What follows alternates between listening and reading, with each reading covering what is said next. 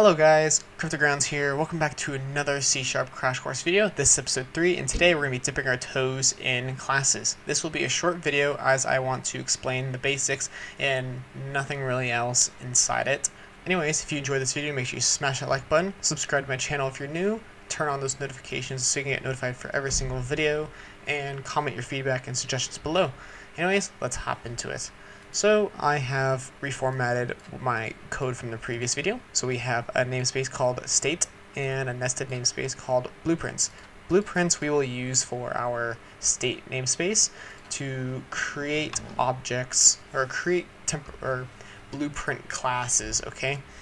So let's create our first class. Public class, we're going to call this state, okay? Now the reason why we're creating this is because we want to be able to create districts inside our state, but in order to do that we have to do that inside of a class. So I'm just going to create a class for state. So what is a class? Well, a class is used for creating objects. It is the main foundation for object-oriented programming, and it's not only used in C#, it's used in Java as well, and these can be used for creating static instances or references to methods inside that class, such as like system.math, all the methods inside there.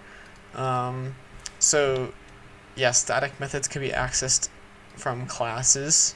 We can create objects with them, so such as a state right here. Right now it's not really an object, we're just making things happen in here, but we're eventually going to create a district class, which we will use to create district objects. Okay, so let's do that. So we're going to create a class in our blueprints called district. Okay, now what the cool thing is that we can create district objects in here. Okay, so all you gotta do is import this namespace wherever this is, and that will be using state.blueprints, which is this right here. And now we have access to district. If we get rid of this line, you will not be able to create it. So let's give it a variable name. We're just going to call it district 1. Okay. Now it doesn't have anything right now. It's just yeah, let's make this public. Right now it's just an empty object, and there's absolutely nothing in here, so it's pretty useless. But in the next video, I'm going to get into constructors. Anyways, if you enjoyed this short video, make sure you smash that like button, subscribe to my channel, and turn on this notification. Suggest this video to other friends who are interested in wanting to learn how to code in C#. If you want to support me, check out my Patreon link in the description and comment anything you want. Anyways, I'll see you guys in the next one. Peace.